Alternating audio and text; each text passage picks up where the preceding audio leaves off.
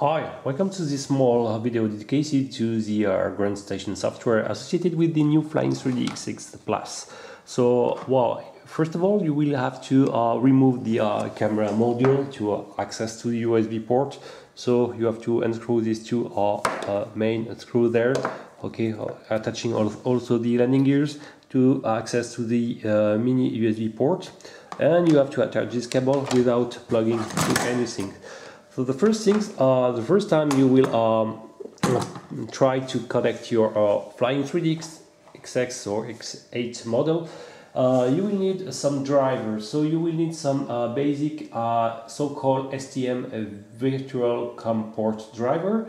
So you just Google these two name and two words, STM VCP, and you will access to these web pages, and you have to download the last version, actually the 1.4.0, and you have to download it and to install it. But you have to know that in fact just the driver are copied over your system, but they are not installed. You have to manually install them. So how to proceed? You have the first time, without powering your LiPo, just need to power your USB cable, okay? And after, if you already run the setup of the VCP driver, you probably have them installed in the program file. For me, I'm in 64-byte operating system, so in x86. And you have to go to STM Microelectronics and Software, okay, virtual COM port driver, and bound to your OS, Windows 7 based or 8. For example, you have to manually install, okay, because on your config system in the hardware device, you will have probably somewhere a new device with an exclamation point. So you have to, for example, if I'm displaying the all the hidden features in the ports card, you will see this kind with one of them with the integration point, and you have to install manually the driver, okay, and select the .env or cat file associated with. So you have to browse until your Windows 7 or Windows 8 directory and select, and it will install correctly your VCP driver on your machine, okay? And it will be useful also for a lot of flying controlling boards. So if it is already done, you have to do it at least once. One is the VCP driver is installed, you have to go and use the FlyTools 2.0. So okay, so you have to download it in the FlyChark website, and actually the hardware of the Flying3D is based on the new revision of the X6 board from Big Shark Fly Sky. Okay, and it's the V2 revision. Okay, and when you run the ground station software, the Fly2 V2.exe, you run it. Okay, so actually you got these interfaces. You should see a power green, but you have to know that you will need to turn the LiPo. So be sure, okay, to disconnect first your USB, okay, power your LiPo, okay. Wait a few instants, for example, to hear the music of the ESC, but it's not an obligation, but it will take a couple of seconds, okay, to boot up completely. Okay, you can hear the ESC, and you can now plug to your USB.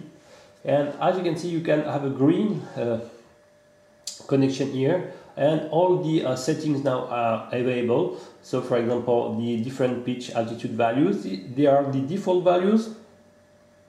The type of frame is of course an X type, okay, quadcopter type. And here is the system already tuned some setting. By default it was the altitude before engaging a return to home or landing. It's 15 meters set to 10 meters only. And well, I strongly advise to uncheck this one, because when you know the battery of the Flying3D X6 or XS Plus is poor quality. It means that I don't think the battery won't survive to the end of the return to home procedure. So I strongly more advise to automatically land where you are located when the voltage alarm is warning. So uncheck this one. And also advise you to increase the distance up to this is a geofence parameter. So for example, up to 150 meter height and up to 1000 meter of distance. You have the different setting for the different battery warning voltage. The current one there is okay. This is the default alarm voltage and the landing voltage where you're automatically landing. The endpoint of the transmitter actually set to 140%, and the max fly speed was originally set to 8 meters per second.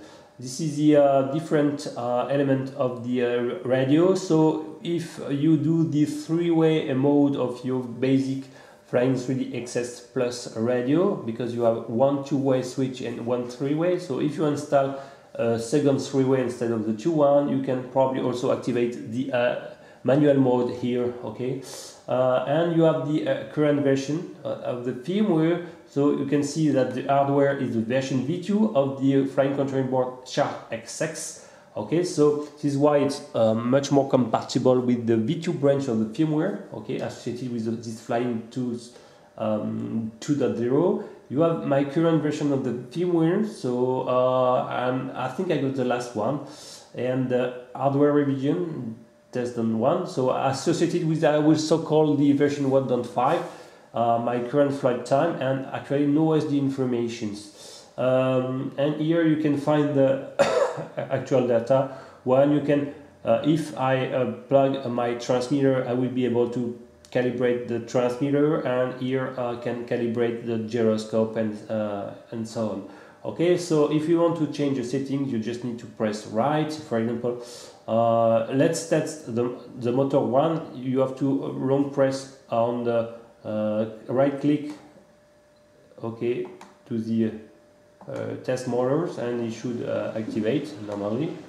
Okay, I don't know why it's not working. Okay,